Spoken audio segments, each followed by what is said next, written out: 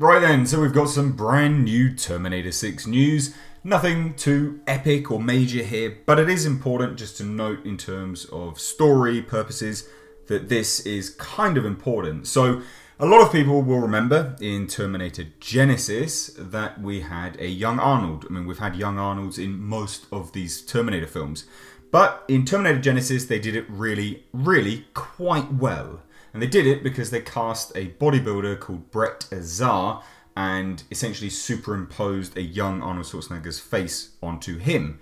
And this resulted in a really quite good interpretation of a young Arnold Schwarzenegger, i.e. the young Terminator. Now, it has come to light that Brett Azar has been cast in Terminator 6. Of course, it hasn't been confirmed what role he's going to play, but the likelihood is, and you can say this with pretty much 99.99% certainty, he will be playing a young Arnold Schwarzenegger, i.e. the young Terminator. Now, at the moment, we don't really know what capacity Arnold is due to take in this movie. There have been conflicting reports, with some stating that he would be an aged Terminator, similar to that of Genesis, and others stating that he would be the basis for the Terminator design, i.e. some form of army worker or a Skynet technician or engineer of some sort. Now, this seems to confirm that he will not really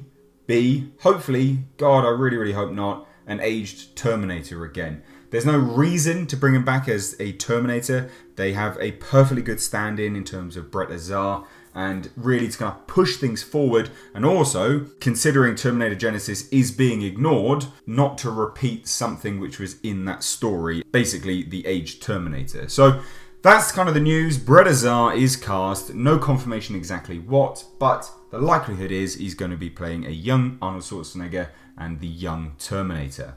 Off the back of that, guys, if you don't know what this is, Terminator 6 is a movie that has been confirmed to ignore all movies 3 through 5. So it's not technically Terminator 6, but that's what we're calling it for now because there is no actual name as yet. Tim Miller, the Deadpool director, is directing this film, and James Cameron is on board to produce the movie and also steer the ship that is the story in his direction as well. So guys, let me know your thoughts down below in the comment section. I know this isn't massive news, but it is important to note because obviously the story is starting to take shape now, and this is part of that. So let me know your thoughts.